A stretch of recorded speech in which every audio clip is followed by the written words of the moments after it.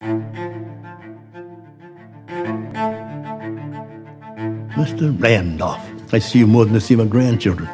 Representing yourself is not a good idea. Meet your new lawyer, Michael Traynor. He got hurt. He wants money from the people he thinks are responsible. You'll be lucky to get a dime. Why do I have to have you as my lawyer? Your Honor, this is a known corporation versus a kid that looks like a thug. Thug?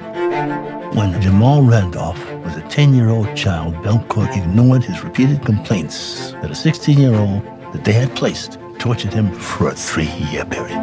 Belcourt upped the offer to $150,000. I already said no. Belcourt took over where the government failed, Mr. Traynor. The jury's not going to believe a black drug dealer.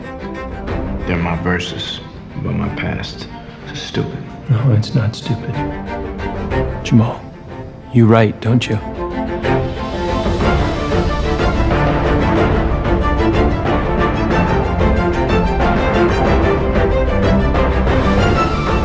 This is a nuisance case, Mr. Traynor.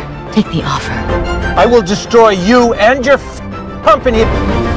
Sometimes when we meet people, we don't see them for who they truly are. I'm sorry that I did not see you, Jamal.